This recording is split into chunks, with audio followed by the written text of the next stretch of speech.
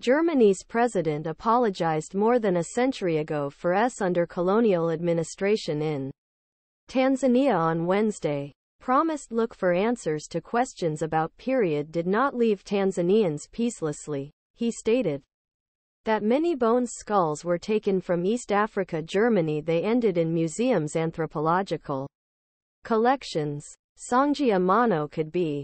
The German news agency dpa put wreath in a mass grave of the other 66 warriors killed in Rose and Maji Maji uprising. He said, according to, "We will try to find the Songea skull in Germany with you."